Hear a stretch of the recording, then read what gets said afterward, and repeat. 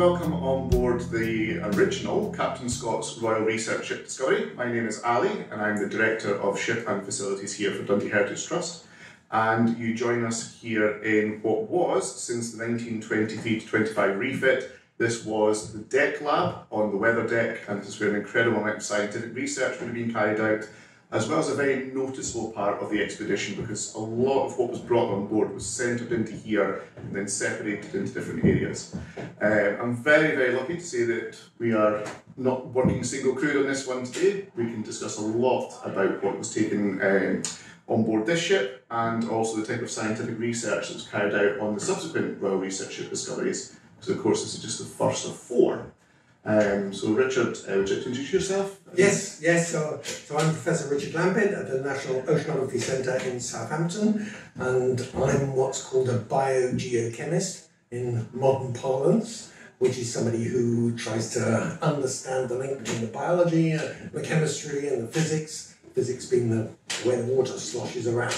So I've certainly spent quite a lot of time on the, as Ali says, on the fourth of the Royal Research Ships Discovery and on the third one. And so it's an absolute delight to be here on the original Scott's Discovery and to touch its timbers and be in the science lab.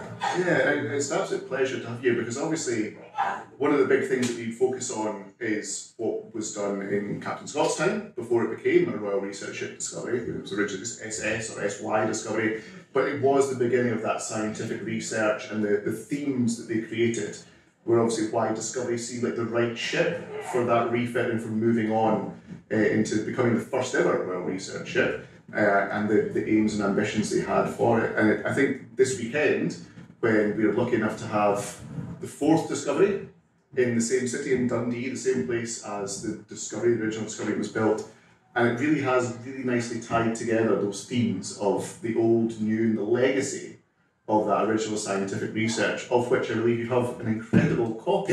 Yeah, that's right. Well, I mean, what I really like about being here and being on the new Discovery as well is this link, the way the really high quality science was carried out on this ship, and that legacy is carried right through. So in the early days, clearly it was as technical and as sophisticated as the modern ships, but the principles are absolutely the same of doing really high quality science. So what they established here was the way to do science, and although a lot of it was focused in the early days on whaling industry, there was a tremendous amount of natural science, tremendous amount of it, of looking at the biology and the chemistry of the water. So here I have a discovery report from the Discovery investigation. This is volume 8, published in 1932, and it's looking at the microscopic plants, the phytoplankton of the ocean. And it's actually got some really important observations, which I think probably a lot of people are not aware of, reported in this. There were some 35 volumes, were there, something like that, last published in 1980. But they really, which I find incredible. You know, so much was collected. It wasn't until 1980 before finishing the publication. Just incredible, and shows just how much they were working to learn what was so unknown. And to this day, to a large extent, it's still unknown. Yes, I mean, how the biology and chemistry and physics work together is tremendously important now. I mean, a lot of the things another thing which really intrigues me is that things which were done for natural curiosity then actually turn out to be really, really important now. You know, actually how our climate is changing, how increasing pollution, the stresses on the fisheries, all these things. In order to understand them, you've got to know how the system works. And the principles which were established here, I mean, not just because I'm British, this really did establish a very, very high quality of research. And publishing these sort of volumes, not just the explorers saying, oh, what about this and how about that, actually writing it down. Yes, it's extraordinary. And that's the thing, and to go back on something you were mentioning earlier on, that the whaling part is not something that's as often discussed, because it's not as an attractive thing to discuss in today. And it would be lovely to think that the Discovery was built with pure scientific and the love of the marine life in mind. But there was an element of political elements, and there was funding involved in that, because whaling, unfortunately, did bring so much money in through taxes and landing and oil and so on. To Dundee? To Dundee, particularly, and the Falkland Islands, where the Discovery was then re-registered for. that led to the part of the idea of what the RRS ships then did. It started off with commercialisation as part of its idea, and it is incredible to think there is still an element of that even to this day that is driven by a quest for knowledge, but also an element of to make things more economical. If you're looking for fuel or you're looking into the future of how these ships could continue to do the work. I think that's an interesting one as well, because of course on board this ship you technically class it as a hybrid, because it does have the auxiliary engine, but it has wind power it uses the sails as well.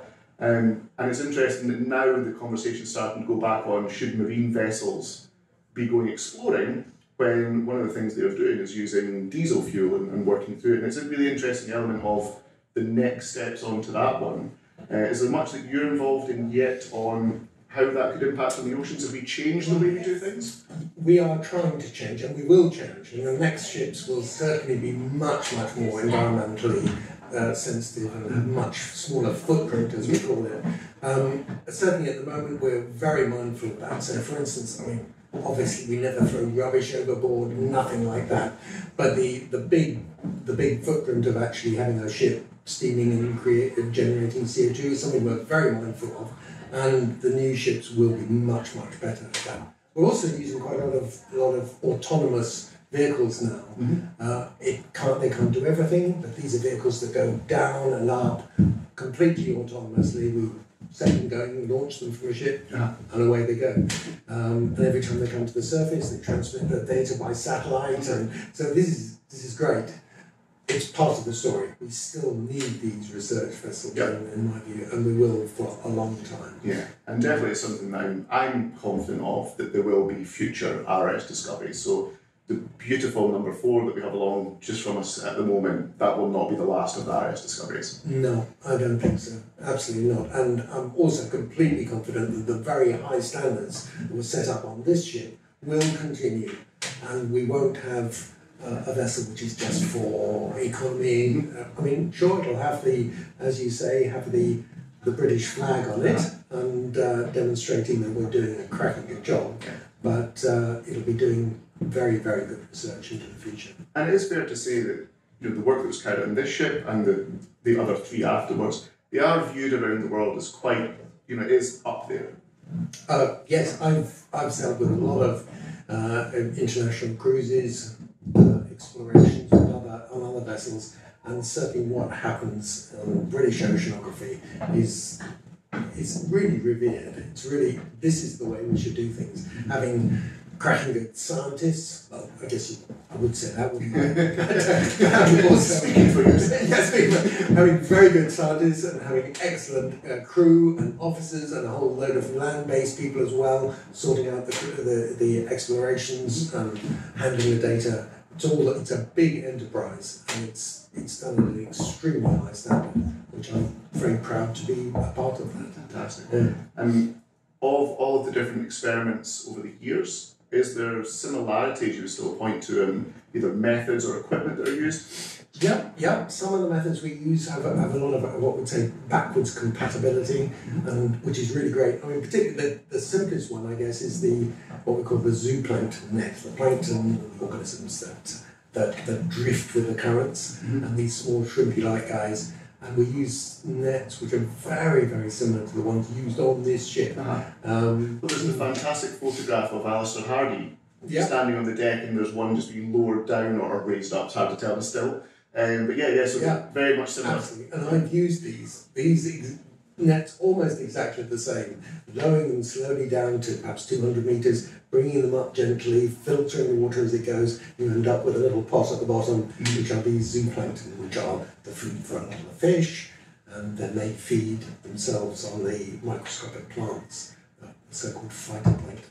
So it's really nice to use those techniques. And just again, that lovely continuation and that legacy of the original discovery, and see why we're here just now celebrating 100 years, and it's fantastic to think that in another 100, that what was carried out on this ship will still be those base studies, those base samples that continue on, and scientists will look back to the Discovery 4 that's in Dundee now, and they look back on what they did and think 100 years later, how do we change? And that fantastic continuous experimentation, Yeah. it's incredibly to be part of, and certainly from my point, being able to work on this discovery, it certainly means a lot to me, and I'm sure the same for you. Oh, absolutely. And associated with these, the discovery reports, the discovery collection, which still exists, in most of it in Southampton now, some of it in the Natural History Museum, and that's of some of the specimens collected on this ship and still stored in perpetuity for study in the future. And a lot of neat techniques now available, looking at DNA, for instance, looking perhaps at some of the pollutants also in these organisms, which are much less then. So a lot of work can be done, but having these specimens right just 100 metres from my office, I think, wow, that's totally awesome to have those. It is incredible, and like I say, it's been a fantastic weekend, and being able to celebrate that 100-year link between the two ships so close together now. And it has been an incredible time, and it's been a pleasure to meet with you and to welcome you on board where it all started. Ali, it's been a real pleasure for me too, it really has. I appreciate it. Very good.